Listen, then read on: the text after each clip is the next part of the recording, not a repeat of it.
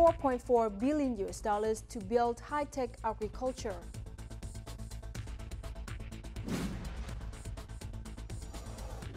Developing national rice brand for Vietnam. Hello and welcome to this edition of BizLine brought to you by VTV International. You're with me, Phát. And as usual, we'll begin our program by reviewing the economic highlights over the past week.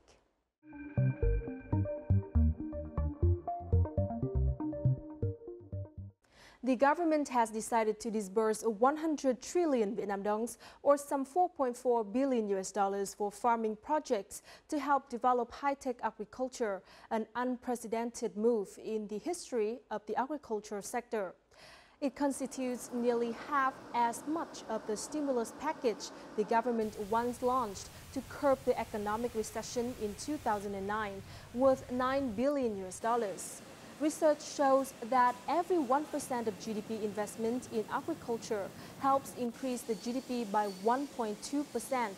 Vietnam has 24 million workers in the agriculture sector, but it only contributes 17% to the country's GDP, a figure that's been decreasing for many years.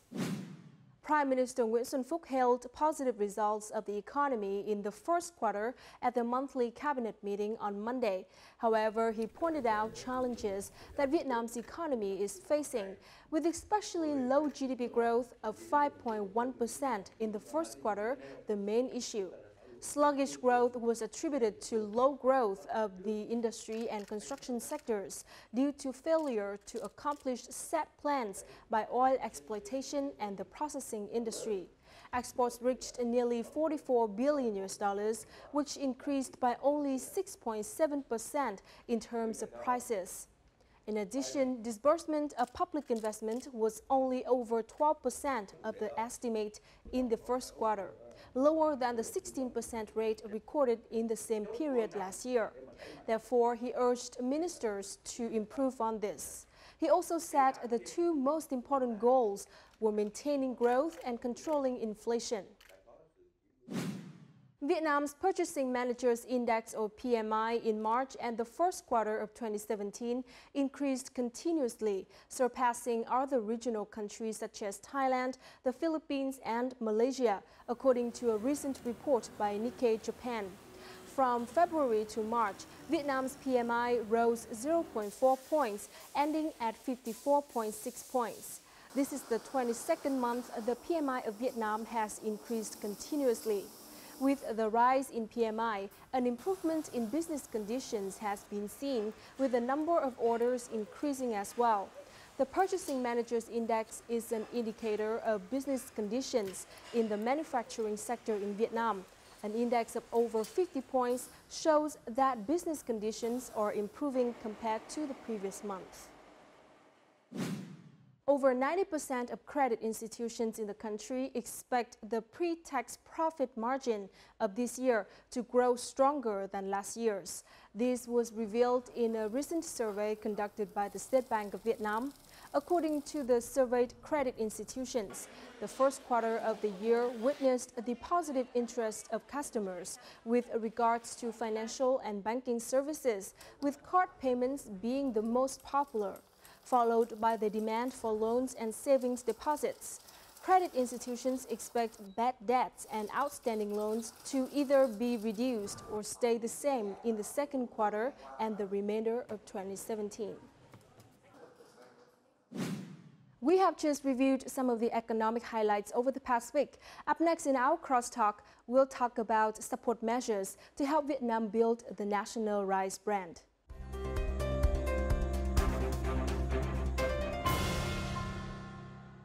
Vietnam's rice export ranks the second in the world. However, the sector has faced several challenges due to low competitiveness in terms of prices and quality, especially as it has not had a brand in the world market. According to the Ministry of Agriculture and Rural Development, Vietnam's rice export in the first quarter of this year reached only 1.28 million tons, worth nearly $570 million, a decrease of 18.1% in volume and 17.3% in price compared to the same period last year.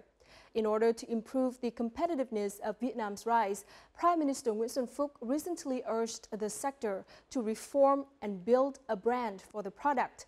So what specific measures need to be carried out? Our reporter had a talk with Đào Đức Huấn, Director of Rural Development Center Institute of Policy and Strategy for Agriculture and Rural Development about this issue. But first, let's take a closer look at the vision the Prime Minister has set for the sector in the following clip. It is time to comprehensively reform rice production, since the crop plays an irreplaceable role in the country's agriculture sector. Prime Minister Nguyễn Xuân Phúc affirmed this while chairing a conference in An Giang province on March the 15th to seek ways to sustainably develop the sector in the country's rice hub of the Mekong Delta. He urged the sector to build a national brand for the product, especially as some competitors in the region, such as Thailand and Cambodia, already have one. At the conference, he set a vision for the sector to become one of the world's leading countries in rice production. Việt Nam sẽ không chỉ là một quốc gia xuất khẩu lúa gạo đạt mức kim ngạch hàng đầu thế giới, mà chúng ta phải phấn đấu trong 10 đến 20 năm tới, hạt gạo do người nông dân và doanh nghiệp Việt Nam sản xuất ra sẽ đem lại những giá trị gia tăng tốt nhất dựa trên việc đáp ứng một cách tinh tế các nhu cầu và tiêu chuẩn phổ quát về dinh dưỡng và dược liệu, góp phần củng cố danh tiếng của một trong những nền văn minh nông nghiệp lâu đời nhất của thế giới. In order to realize this vision, Prime Minister Phúc emphasized the need to increase the scale of production by expanding production limits and establishing large rice fields based on the links between local farmers and rice businesses. Furthermore, the Prime Minister also proposed to revise the plan to restructure the national rice industry to better support rice farmers.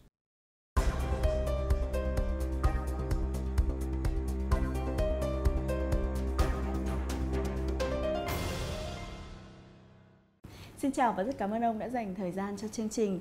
Với chỉ đạo gần đây của Thủ tướng Nguyễn Xuân Phúc liên quan đến phát triển ngành gạo tại Việt Nam, ông đánh giá thế nào về tiềm năng phát triển ngành lúa gạo với tầm nhìn của Thủ tướng đã đề ra? Thực tế trên thị trường quốc tế chứng minh thì Việt Nam là một trong những nước xuất khẩu gạo hàng đầu thế giới.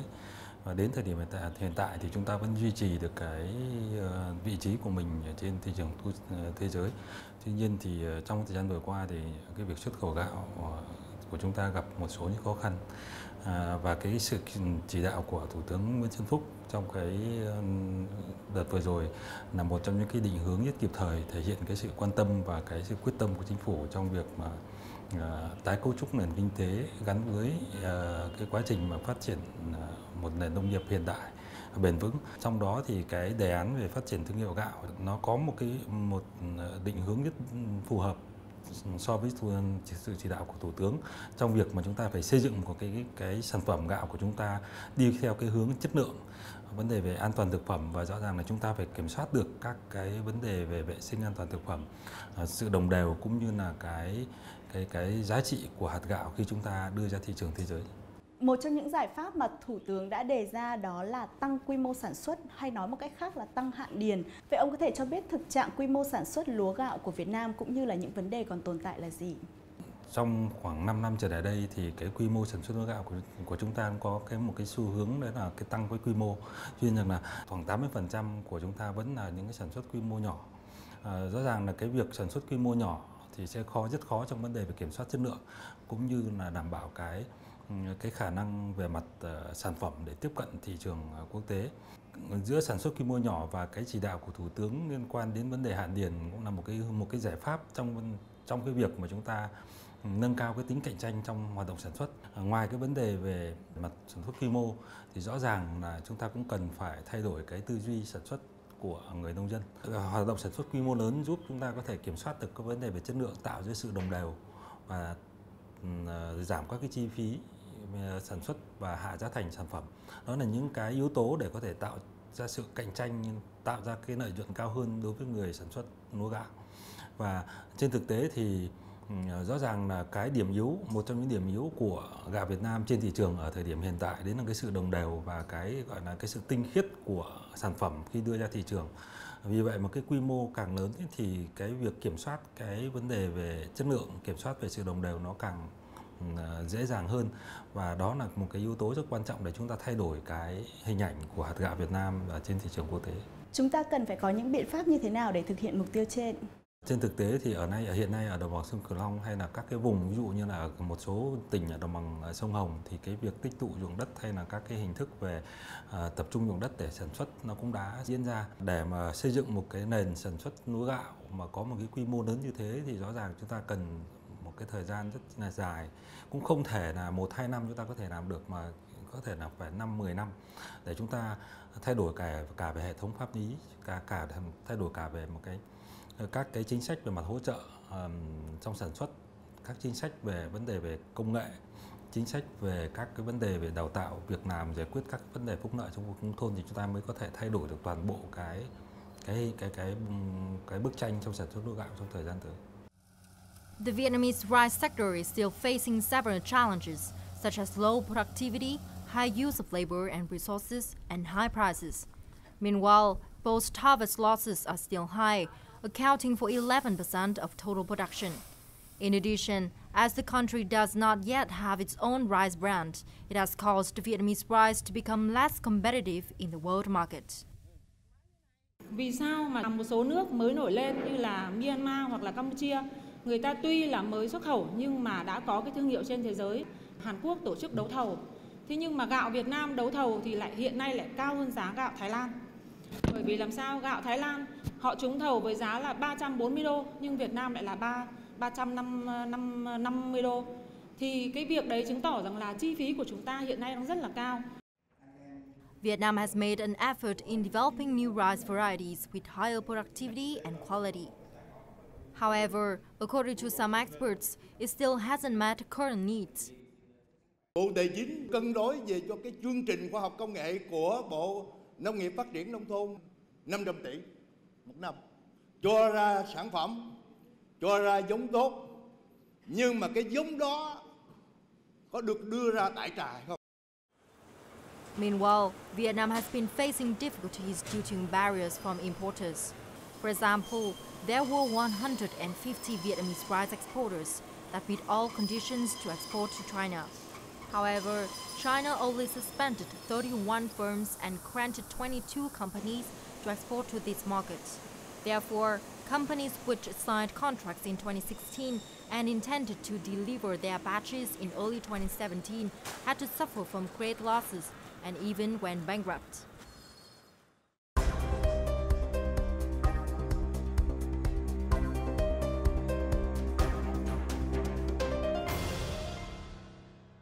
Bên cạnh việc sản xuất lúa gạo theo quy mô khá là nhỏ lẻ thì Việt Nam cũng còn gặp rất nhiều khó khăn liên quan đến việc xây dựng thương hiệu gạo.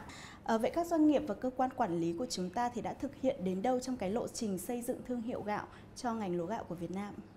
Gạo Việt Nam đang được thị trường thế giới đánh giá ở mức độ trung bình và thấp. Và chúng ta muốn nâng cái hình ảnh đó lên trở thành gạo có chất lượng cao thì rõ ràng là chúng ta các cái giải pháp và nỗ lực chúng ta cần phải tập trung rất nhiều hơn so với chúng ta xây dựng một cái mới hoàn toàn. Với cái nỗ lực đó thì thực ra thì Bộ Nông nghiệp cũng đã triển khai các cái giải pháp tập trung để mà triển khai cái đề án xây dựng thương hiệu gạo của chính phủ ban hành. Và đến thời điểm hiện tại thì cái quá trình đó nó cũng trong quá trình xây dựng, và đến hiện nay thì Bộ cũng đang tiến hành xây dựng một cái cuộc thi về để lựa chọn một cái biểu trưng thương hiệu gạo, và dự kiến sẽ được phát động vào cuối tháng 4 này. Đấy là cái bước đi đầu tiên trong cái việc mà chúng ta xây dựng một cái hình ảnh thể hiện được cái thế mạnh về mặt thương mại mà chúng ta có thể khai thác đó trên thị trường thế giới. Song song với đó thì Bộ cũng đang tiến hành xây dựng các cái tiêu chuẩn chung về lúa gạo Việt Nam. Thương hiệu gạo Việt Nam nó cũng có dưới góc độ là có cả thương hiệu quốc gia, thương hiệu doanh nghiệp. Và trong cái thời gian vừa qua thì rất nhiều doanh nghiệp, đặc biệt là các doanh nghiệp ở miền Nam đã thúc đẩy các cái chuỗi phân phối của mình ra rất nhiều nước ở trên thế giới. Và cái quá trình đó cũng cho thấy rằng là bản thân các doanh nghiệp hiện nay họ cũng đã rất chủ động trong cái việc mà chúng ta mở rộng thị trường. Trong cái bối cảnh hiện nay thì các doanh nghiệp hiện nay cũng thực sự chủ động trong vấn đề về đề xuất các thay đổi về chính sách. Và ví dụ năm 2017 cũng là cái năm mà chính phủ cũng như là Bộ Nông nghiệp tập trung giải quyết tất cả các vướng mắc của các doanh nghiệp, và tất cả các vướng mắc đấy đều xuất phát từ các cái nhu cầu và các cái tiếng nói của doanh nghiệp. Trên cơ sở là thực tiễn gặp phải những khó khăn đó thì chính phủ và Bộ Nông nghiệp và các địa phương đứng ra để giải quyết hỗ trợ doanh nghiệp. Việt Nam đã đặt ra mục tiêu là 20% sản lượng xuất khẩu gạo sẽ mang thương hiệu Việt và tham gia vào chuỗi giá trị toàn cầu vào năm 2020. Vậy thì theo ông đây có phải là mục tiêu quá xa vời trong khi việc chúng ta xây dựng thương hiệu gạo vẫn còn đang ở những bước rất là sơ khai? Cái mục tiêu đó là một cái mục tiêu mà nhiều người cho rằng là nó thực sự là nó khá xa so với lại thực tế ở thời điểm hiện tại. Tuy nhiên rằng là với bản thân tôi cho rằng là khi chúng ta đã xây dựng một hình ảnh mà có được sự đồng thuận của các doanh nghiệp và chúng ta đưa ra thị trường cùng với các cái chính sách hỗ trợ của nhà nước và sự quyết tâm của doanh nghiệp thì chúng ta hoàn toàn có thể đạt được các cái mục tiêu đó vào năm 2020.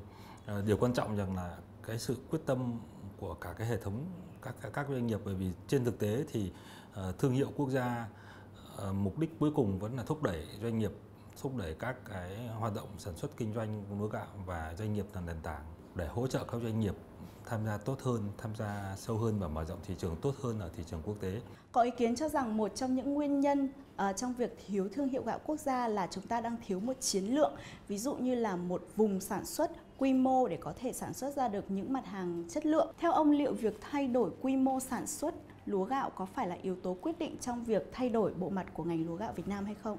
Cái sự thay đổi về mặt quy mô cho phép chúng ta đã tạo ra một cái khu vực nguyên liệu ổn định và chúng ta có thể kiểm soát được các cái yếu tố về giống, yếu tố về kỹ thuật và tạo ra một sự đồng đều về sản phẩm. Và có tạo ra sự đồng đều của sản phẩm như vậy thì chúng ta mới có thể chủ động tiếp cận thị trường với các cái đơn đặt hàng lớn.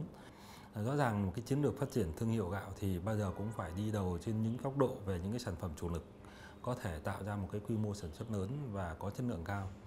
Tuy nhiên rằng là song song với cái sản phẩm đó thì cái xu thế về dinh dưỡng, xu thế về vệ sinh an toàn thực phẩm nó đang trở thành một cái xu thế chính ở trên thị trường, và sản xuất lúa gạo chúng ta cũng phải đi theo cái hướng tiếp cận đó để chúng ta có thể xây dựng cái sản phẩm của mình.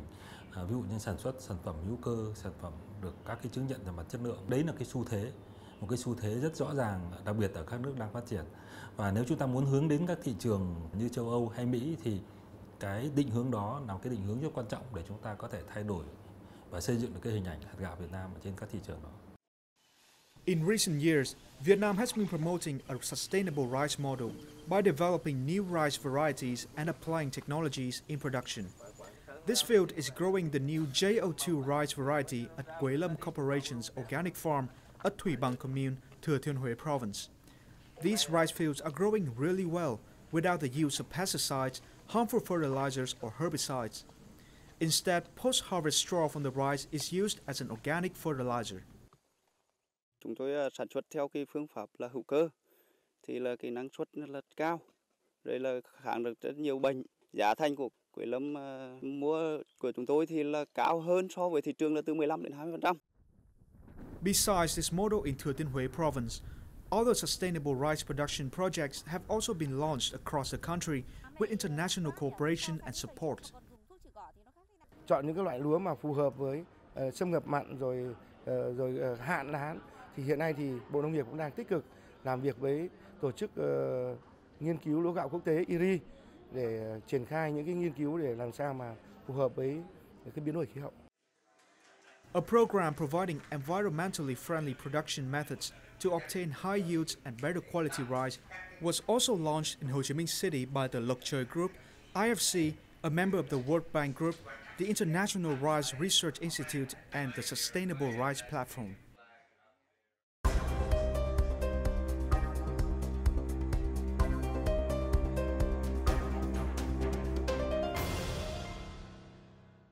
Ông đánh giá thế nào về hiệu quả của các mô hình trồng lúa bền vững và khả năng nhân rộng mô hình này góp phần vào tăng sản lượng, chất lượng, từ đó phát triển nên một thương hiệu gạo trong thời gian tới? Các mô hình sản xuất hữu cơ của chúng ta cũng đã manh nha khoảng chục năm nay rồi. Và rõ ràng là có những cái mô hình sản xuất hữu cơ trong nông nghiệp sản xuất hữu cơ khả năng khá bền vững. Nhưng mà ở đây nó có một cái khía cạnh về mặt thị trường. Vì sản xuất hữu cơ thì cái chi phí sản xuất lớn và giá thành nó rất cao. Như vậy thì rõ ràng là cái việc mở rộng một cái quy mô ở mức độ lớn hơn thì chúng ta cũng cần phải xem xét đến các cái nhu cầu của thị trường. Cái khía cạnh thứ hai nữa là để tiếp cận vào thị trường thế giới thì chúng ta cũng cần phải có những cái định hướng rõ ràng để vượt qua các cái hàng rào kỹ thuật liên quan đến các thị trường nhập khẩu. Vì thế mà trong cái thời gian vừa qua và ngay thời điểm hiện tại thì Bộ Nông nghiệp cũng đã có những cái định hướng trong cái việc mà xây dựng các cái giải pháp để chúng ta thúc đẩy các cái hoạt động sản xuất nông nghiệp hữu cơ. Đấy là cái sự tham gia trực tiếp của các chính sách nhà nước liên quan đến vấn đề chúng ta có thể tổ chức sản xuất ở các khu vực có tiềm năng, và chúng ta đặc biệt là ở Việt Nam thì chúng ta phải xác định rất rõ ràng là sản phẩm hữu cơ chúng ta cần phải xây dựng thành một cái sản phẩm nổi trội và có một cái hệ thống phân phối rất rõ ràng, và đấy là cái rất quan trọng để có thể là cái nền tảng để thúc đẩy kéo sản phẩm hữu cơ phát triển được ở trên thị trường. Trong những năm vừa qua thì Việt Nam cũng có nỗ lực để xây dựng một cái hình ảnh thương hiệu gạo Việt Nam tại một số thị trường trên thế giới. Vậy thì ông đánh giá như thế nào về những nỗ lực trên? Rõ ràng là sản phẩm của chúng ta hiện nay chúng ta xuất khẩu sang khoảng 150 thị trường. Chúng ta đều rằng là cái xu thế về xuất khẩu gạo của chúng ta hiện nay là chúng ta có những cái sự chuyển dịch trong cơ cấu về các cái thị trường. Khoảng 10 năm về trước thì chúng ta tập trung xuất khẩu rất nhiều sang thị trường các nước châu Phi. Nhưng hiện nay thì thị trường châu Á chiếm khoảng 70% thị trường cái thị phần xuất khẩu gạo của chúng ta. Cái xu hướng đó nó thể hiện những cái sự thay đổi nhu cầu đối với ở cái thị trường nhập khẩu. Trong 2 năm trở lại đây chúng ta cũng thấy rằng mặc dù là cái tổng cái sản lượng gạo của chúng ta xuất khẩu so với các năm trước chúng ta có cái mức độ giảm đi. Tuy nhiên cái cơ cấu về sản phẩm của chúng ta đã có sự thay đổi, theo đó thì các cái mức độ về sản phẩm gạo chất lượng cao, gạo thơm, trong cái cơ cấu tổng số nó đã tăng lên rất nhiều. Trước kia thì 18% nhưng bây giờ đã tăng lên xấp xỉ trên dưới 30%. Đấy là một cái sự nỗ lực rất lớn của các doanh nghiệp khi mà chúng ta đưa các sản phẩm có chất lượng cao ra ngoài thị trường. Chúng ta cũng phải nhìn nhận rằng là cái thói quen về mặt tiêu dùng của các thị trường nó cũng có cái sự khác nhau. Ví dụ như là rõ ràng là chúng ta xuất khẩu gạo sang châu Âu thì người châu Âu người ta sử dụng gạo rất là ít.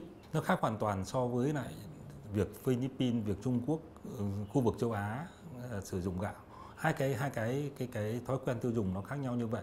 Do vậy cái thúc đẩy, chúng tôi cho rằng cái sự thúc đẩy xúc tiến thương mại và quảng bá hình ảnh đó để mà hỗ trợ cho các doanh nghiệp chúng ta có thể nâng cao cái giá trị của sản phẩm mà chúng ta có thể tham gia được trực tiếp vào các cái thị trường đó. Việc tham gia trực tiếp vào các thị trường phân phối trực tiếp đến tay người tiêu dùng nó không chỉ ý nghĩa đơn thuần là chúng ta mở rộng được các cái về vấn đề về sản lượng, mà chúng ta là có cái cơ hội để chúng ta làm gia tăng cái giá trị, và đặc biệt là chúng ta có thể đảm bảo rằng là cái sản phẩm của chúng ta đến tay người tiêu dùng đảm bảo được chất lượng như chúng ta đã có. Đấy là những cái khía cạnh về mặt quảng bá, và đấy cũng là cái mà chúng ta cần phải hướng đến trong quá trình mà chúng ta xây dựng một cái thương hiệu và hạt gạo Việt Nam. A year ago, a Vietnamese company named Ngày entered the Singaporean market.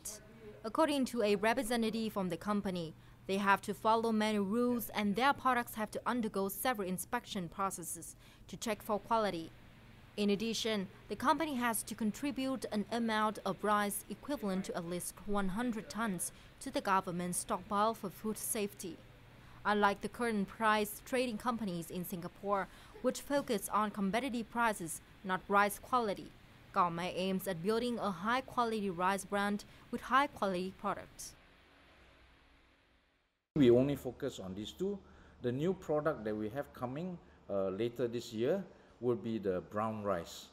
Yeah, because Singapore's market has shifted towards a healthy lifestyle.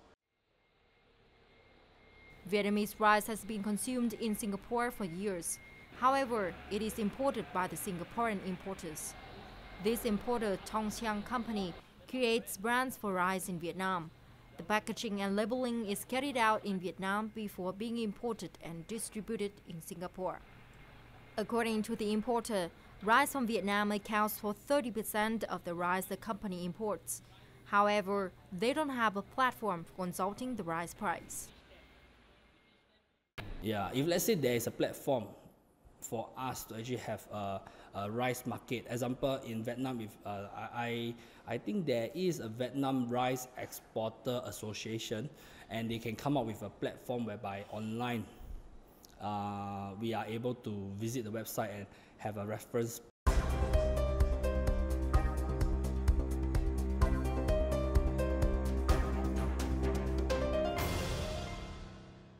Việt Nam có thể học hỏi gì từ những quốc gia xuất khẩu gạo cạnh tranh với chúng ta trong việc xây dựng một thương hiệu gạo? Rõ ràng là Thái Lan và Ấn Độ cho chúng ta khá nhiều các cái bài học trong vấn đề về xây dựng thương hiệu. Mặc dù là chúng ta đi sau họ rất nhiều.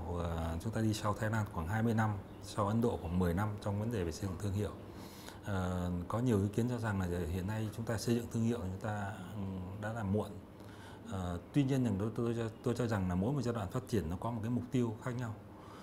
Đến thời điểm hiện tại thì rõ ràng cái sự thay đổi về mặt chiến lược trong sản xuất cũng như trong vấn đề thương mại là cái thời điểm bắt buộc chúng ta phải có những hành động.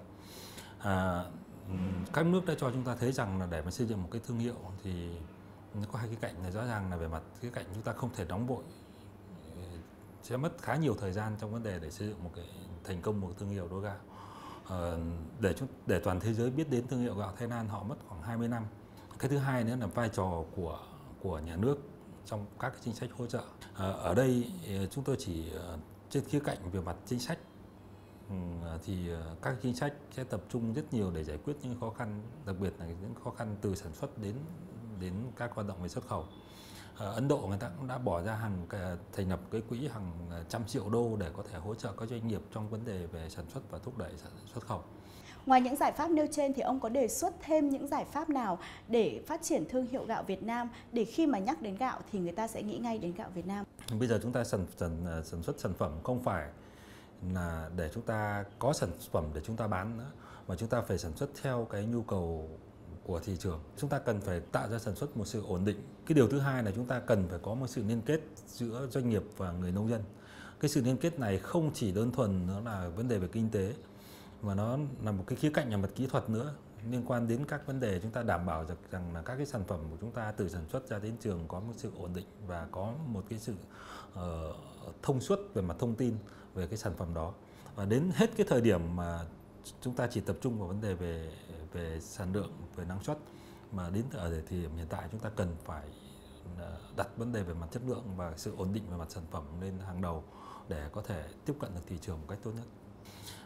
Cái khía cạnh thứ ba đấy là cái sự chủ động của các cái doanh nghiệp xuất khẩu, bởi vì xây dựng thành công phát triển thị trường được ở thị trường quốc tế thì dựa hoàn toàn vào các doanh nghiệp. Người dân, các tổ chức sản xuất của nông dân không thể tổ chức tiêu thụ sản phẩm của mình ở thị trường quốc tế. Các cái chính sách hỗ trợ thúc đẩy doanh nghiệp là một trong những cái chính sách rất quan trọng để có thể nâng cao cái tính cạnh tranh và khả năng của các doanh nghiệp, sức sống của các doanh nghiệp sản xuất lúa gạo trong cái thời gian tới. Và đây cũng là ba cái định hướng rất quan trọng mà trong cái thời gian tới, nhìn nhận trên góc độ xây dựng thương hiệu gạo thì Bộ Nông nghiệp cũng sẽ tập trung vào vấn đề để giải quyết ba cái khía cạnh đó để có thể thúc đẩy được và xây dựng thành công được thương hiệu gạo Việt Nam. Rất cảm ơn ông đã dành thời gian cho chương trình. Vietnam set a target that 20% of its rice exports will have a brand recognized in the world market by 2020. In order to reach this target, all stakeholders involved, including farmers, enterprises, cooperatives and authorities, are urged to reform the sector by expanding farming scale, applying technologies to create high-quality varieties, while implementing organic and sustainable farming models to respond to climate change and increase productivity. In addition, Prime Minister Nguyễn Xuân Phúc also asked related agencies to simplify procedures to help rice export firms reduce time and costs, as well as provide them with preferential policies to expand their production. And that also wraps up this edition of BizLine. Thank you very much for watching. You can rewatch our program at vtv4.vn or youtube.com/vtv4go. From our team here in Hanoi, until next time.